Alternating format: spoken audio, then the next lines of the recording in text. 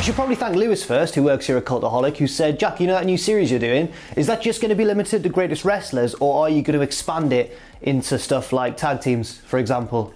So here we are. So last week saw the creation of MJF's new stable, the Pinnacle, and it's looking pretty good, guys. And it's looking good because you've got all the different elements, haven't you? You've got young Maxwell himself, the leader. You've got Tully Blanchard, the brains. You've got the brawn of Wardlow. And you've got Sean Spears, who likes to hit people with a chair. But I think the element that I'm most excited about is Dax Harwood and Cash Wheeler, aka FTR. And the reason that I find them so compelling is because despite only teaming regularly about 6 years ago for the first time, and despite still being very much active today, I firmly believe that they are one of the greatest tag teams in all of wrestling history. And now I'm going to explain exactly why.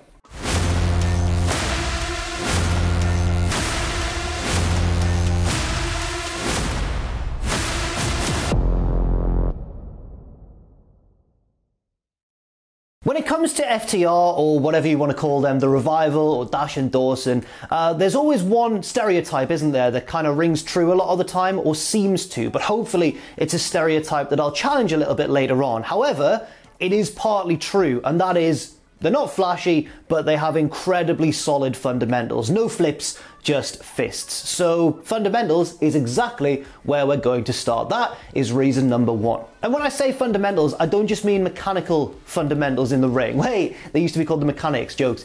Because I'm not just talking about punches, kicks, running the ropes, selling, bumping, all that sort of stuff. Anybody can watch a match featuring either member of FTR and see what an incredibly solid, well-rounded professional wrestler both of them are. When I say fundamentals, I also mean tag team fundamentals, things that make up the very fabric of tag team wrestling, and the fact that FTR excel at those things. Things like creating an incredible match structure, or controlling the ebb and flow of the crowd's emotions, controlling the pace of a match, getting together and working together to make things better. It's a simple message, just one for the Arthur fans out there. And to explain just how good they are at these tag team fundamentals, I'm not going to be choosing one of their super, like, 5-star fan favorite elite level matches, although we will get to those later on in this video. I'm instead going to choose a match that was still a very, very good tag team match, but one that had quite a simple plan behind it, and that is the Revival, or the Mechanics I believe they were then known as, versus Enzo and Cass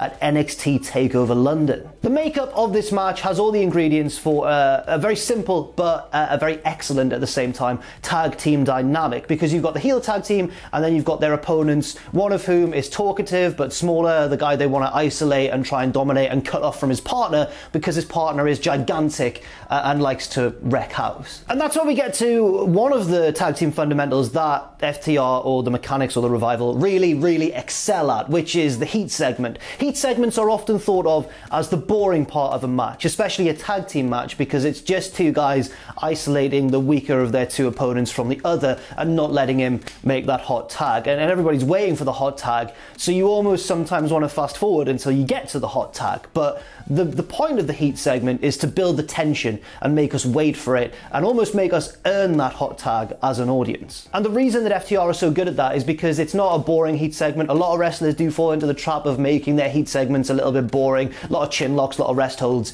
Not when it comes to FTR. Both of them are excellent at really grinding down on those headlocks and that sort of thing, using a bit of unique double team maneuvering, doing stuff behind the referee's back. You can't really take your eyes off an FTR heat segment as you could with perhaps many other tag teams. They're also incredibly good at the fake hot tag, where you really do think that the baby faces are finally going to make that big switch and then they take it away from you at the last second. There's an example of that in this TakeOver London match where it looks like Enzo is just about to make the tag, so then Dawson calls Dash into the ring, he charges across and knocks Big Cass off the apron, and just as the crowd are coming up and they're like, it's gonna finally happen, it's just snatched away at the last second. The purpose of that isn't just to annoy the crowd, it's to make the eventual hot tag when it happens all the more exciting, and when it does happen, of course, they bump like absolute warriors for Big Cass. There's also, of course, the more famous older brother of the fake hot tag sequence, which is, of course, the near fall, and there's an excellent example of a near fall in this one,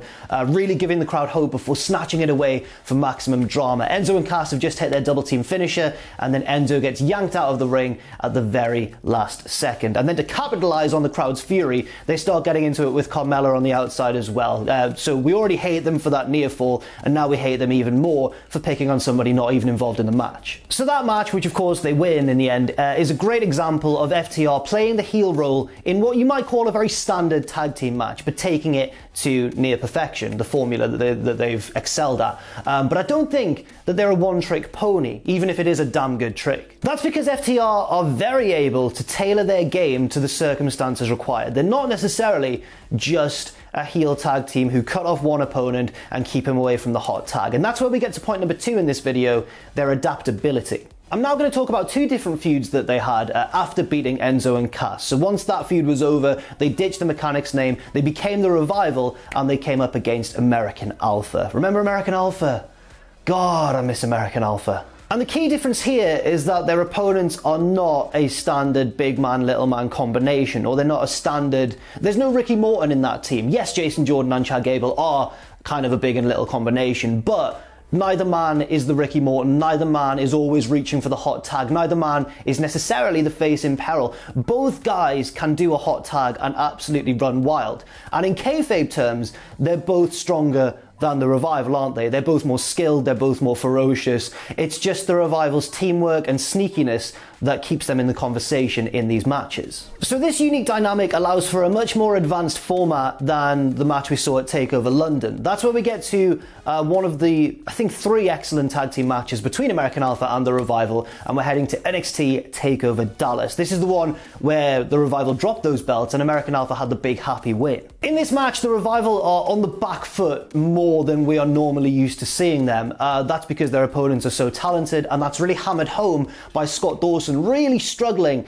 against Chad Gable in those opening exchanges, because Chad Gable is an Olympic level amateur wrestler and Dawson's out of his depth, and they make that really obvious. It's really entertaining. So the story then becomes, with the Revival firmly on the back foot, about them having to dig deeper into their usual book of tricks and be a bit more innovative to gain the upper hand. The perfect example here is Dash doing his now infamous trick, he's used it many times since, where he crawls under the ring, out the other side, and cuts off the hot tag. It adds a little bit of an element of surprise, not only for his opponent in kayfabe terms, but in reality, it adds a huge element of surprise for the live crowd, who are just absolutely furious. So of course, when the hot tag finally is made, Jason Jordan is an absolute house on fire. He's throwing them all over the place. Again, they are bumping like madmen for him. He pulls the straps down. The momentum is totally gone in American Alpha's favor, and that forces the Revival to go even more sneaky, even more devious, with things such as the desperation, illegal bottom rope, leveragey, pinfall kind of thing, with Dash helping Dawson with his, like, the towel over the feet on the outside. Owen, I'm sure, has thrown up a picture there to describe it far better than I could. So we go from London, where the Revival are pretty much dominant and controlling the action, to Dallas, where they are outmatched completely by a pair of more naturally gifted opponents, but they're in there because of their teamwork, because of their heelishness. Ultimately, though, it doesn't matter, because American Alpha pick up the big win, and everybody is just so buzzy. Fast forward to our next feud, 3.5 years, the Revival had gone up to the main roster and not really met the success that I believe they deserved. The booking was weird, and that's why everybody was so happy when they stopped by NXT again very briefly for a match with Kyle O'Reilly and Bobby Fish, the Undisputed Era. And again, this is a great example of their adaptability to fit the situation, because in this match, the Revival were de facto babyfaces, and they look almost embarrassed about it. There's a very sheepish entrance between the two guys, as the crowd that used to boo them each and every week is suddenly delighted to have them back. And the Revival totally switch up their usual game plan in the opening stages of this match. They're not here to control the action, they're here to have a fight. And there's a big brawl to kick things off, the action spills to the outside, the Undisputed Era want no part of the Revival. They're fully in the babyface role now. To really hammer home this change, this perhaps one-off change in this match, Dash is the face in peril for a long while his opponents control him, and then he escapes them to make the hot tag with a Hurricane Rana of all things, a very nice one as well, showing that perhaps the Revival have a bit of athleticism that they don't show off at times, or a bit of, I guess, acrobatics that they keep a little secret for themselves to bust out on rare occasions. And of course, Dawson makes the hot tag and runs absolutely wild, like any good babyface should. And he's really good at it, which is so weird for basically a career heel. He even does the old Dusty Rhodes or Bubba Ray Dudley, like the few jabs and then the big right. He skips all the theatrics before the big right, but I appreciate the effort. He nails a big leaping kick as well, and then he fires up the crowd. He's firing up the crowd. This is Scott Dawson of the Revival. Towards the end, there's a very compelling exchange of double team moves and reversals and counters, which really solidifies the message that we are seeing two tag teams that know each other absolutely inside out and can work together so seamlessly. But it's the newer, fresher tag team, the Undisputed Era, who get the win. And it's a big, big loss for the Revival. I wouldn't say it's the biggest loss of their career, though, because we're going to talk about that right now. Yes, we are on to point number 3, their elite level, and I really want to stress that, their elite level match structure. So at the start of this video, obviously I talked about a simple match structure and about how the lads really excel at that and do better than pretty much anybody around today. But I think where they really excel and where their brilliance really shines through is when they have got a complex match structure. That's when things start to get to a bit of a crazy level. In fact, when it comes to constructing just an epic feeling match, for me, FTR or the Revival are up there with anybody else in the world. Any single star who's had a huge New Japan main event, the likes of Okada, Omega, Naito, Ibushi, Nakamura, AJ Styles, Kenny Omega, they are up there with all of those guys in my opinion. And the reason that I mention a lot of those big epic New Japan names of the past and recent present is because when FTR's matches enter that final third, they really do take on the feel a lot of the time of an epic New Japan 5-star main event match. Both Dax and Cash have talked a lot, both in storyline and out of storyline, about how they want to give tag team wrestling the respect that it deserves. And honestly, on evidence, I think they have done a hell of a lot for it in their careers so far. They've kind of delivered on their mission statement. For this segment, I'm only going to focus on one match, but what a match it is. I mean, you could look at any interaction really between the Revival and DIY, Gargano and Ciampa, to kind of demonstrate what I'm saying here, but of course I'm going to focus on their epic clash at NXT TakeOver Toronto in 2 out of 3 Falls action. It's one of the best tag matches of all time in my opinion. It might be one of my favourite matches of all time. Not just tag matches, it might be one of my favourite wrestling matches ever. And one of the reasons for that, and the reason that the match structure here is so elite level, which is the very point that I'm talking about, is because it doesn't just have the usual tropes we expect from a Revival tag team match at this stage of their careers. It also has a bit of an unconventional structure at times, designed to throw us off and surprise us and make us think, well, what on earth is going to happen next? The first and most simple example of that, I suppose, is the first fall, because this is 2 out of 3 falls, of course, and the Revival pick up the first fall within like 5 minutes. Gargano makes a bit of a mistake, they catch him with the Shatter Machine, and immediately, I think earlier than anybody expected, it's 1-0 to the Revival. This match is also a great example of a trope that the Revival love to sprinkle into their matches around this time, but this match might be the ultimate example of it. And again, it takes us by surprise every time it happens. It's the referee catching their cheating, or their cheating ways somehow being foiled. So 2 examples I can think of in this match. You've got Dash doing his under the ring trick to cut off the hot tag again, but this time Ciampa's ready for it, catches him, and just kicks him away. Later on, they go for a handful of tights, and the referee catches it, but the pace has been so fast and furious up until that point, you don't really expect it to happen. You just think, oh no, the match is going to be over because the scores are level by this point. Instead, the ref catches it and everybody breathes a huge sigh of relief. It's not even a sigh of relief, it's more of like a cheer of relief because they've built it so well up until that point. That's a great example of a near fall, and I think this match is really peppered with excellent examples of near falls done in, again, a bit of a surprising or unconventional way that really elevates how well this match is structured. One example would be when Dash distracts the ref during a hot tag, so Ciampa tries to get in the ring, the ref's not having any of it, that isolates Gargano, they nail him with the heart attack, and that for all the world seems like the finish. They're in Heart Foundation gear, they're in Canada, and Gargano kicks out. That's a great use of circumstantial evidence, I suppose, to really sell the crowd on an ending. Later on, they go the other way with a heart-stopping babyface near fall, and again, this comes later in the match when the scores are tied at 1-1. So we think this could be the ending with the Revival going to steal DIY's meet in the middle finisher, but then, you know, they hit each other by accident and then get nailed with their own finisher, the Shatter Machine, and everybody loses their minds. But again, it's just a near fall. And again, that seemed for all the world, you'd put your house on that being the finish of the match. And of course we have the finish, which isn't quite as sudden, it's not as snappy a moment as those previous near falls, but it is perfect in terms of storytelling. Everything's come to this point for the Revival. They are caught in stereo submissions, and these 2 men who always have an escape, always have a dirty trick up their sleeve, are suddenly stuck together in the middle of the ring with nowhere to go. All they have is each other. They grab each other's hands to try and stop a submission, but in the end it's too much. They've got no escape. They've got a Gargano escape. Oh, I was doing quite well up until that point. But yeah, the point is they've got nowhere to go, they tap out, and it's kind of poetic in a way. It's kind of sad, or it would be sad if you didn't desperately want them to lose this match. Exciting wrestling matches, or just generally exciting things in life, are often described as a roller coaster. I think that's a particularly apt description when it comes to these sort of matches and the way that the Revival structure these matches, because if you compare it literally to the roller coaster example, roller coasters often take us by surprise. There's a twist and a turn once you've already done the big loop and you think it's over or whatever. This is a terrible description of roller coasters. You know what I mean? They're surprising. You don't know what's going to happen if it's your first time riding it. And that's exactly what FTR or the Revival tried to do in this match, changing up the structure a little bit, building a tag team match which lived up to our very high expectations given the quality of the two teams, but one which also challenges our expectations too. A lot of things happen in that match that I don't think anybody could have predicted going in. I think a key word when it comes to FTR is innovation. But they're not all about innovation, they blend it in. So this is where we get to our fourth point. They're mixing of old and new. FTR obviously wear their influences on their sleeves very much. They make it very obvious that they are paying tribute to great tag teams of the past. We saw it in the last match with the Hart Foundation inspired gear, of course, but there are so many others they could be compared to. I think one tag team that they are often most appropriately compared to is the Brainbusters, Arn Anderson and Tully Blanchard. Of course, now they are with Tully Blanchard, so that's really cool. They've got the same grinding, punishing offense, big crunching, double team moves, incredibly solid fundamentals, and tactics, strategy.